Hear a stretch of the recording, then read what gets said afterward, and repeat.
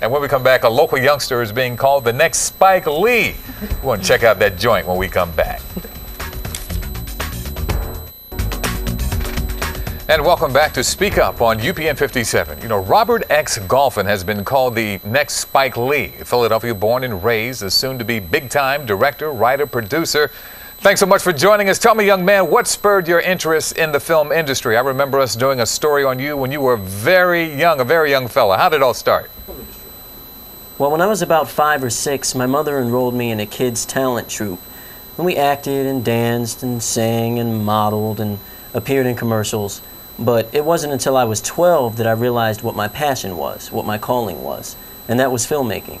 I managed to come across a place called Cinekid in Willow Grove, which was a communication arts facility for kids, and it was run by Robert J. Clark Jr., and that man is single-handedly responsible for me being what I am today, and that's a filmmaker. That you are, and Robert, we hear of but don't really see many African Americans behind the scenes in the industry.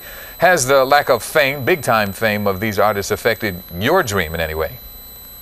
Well, you know, there are plenty of African Americans that are in prominent positions in the film industry. We are directing, we are producing, we are DPing, we are designing sets, but many of us are doing it on the independent level. And so now we have to aspire to an even greater success, and by that I mean mainstream.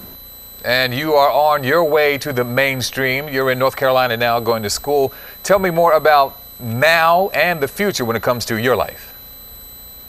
Right now, I'm currently completing my collegiate experience, and I'm about to receive my BA in theater and film. I sat out a while to work on the CBS series Hack and some other ventures, but now it's time for me to make my mark in the world, and that's about to happen sooner than you think. Yeah, I know it will. I saw you during the Hack series with actor David Morris a few times, and I had the pleasure of working on that television series with you a few times as well, which leads me to my final question. When do you think we will see your work on the big screen, and can I get a job? I'm ready to put my feature film on the big screen right now. I have several scripts that are just sitting, collecting dust, and you know, right now my objective is to find a literary agent to help me get those scripts in the right doors and into more hands. And once it's greenlit, once I have that money, you know, Ukee, you've got a job, definitely. That's what I'm talking about. Robert, thank you. Good luck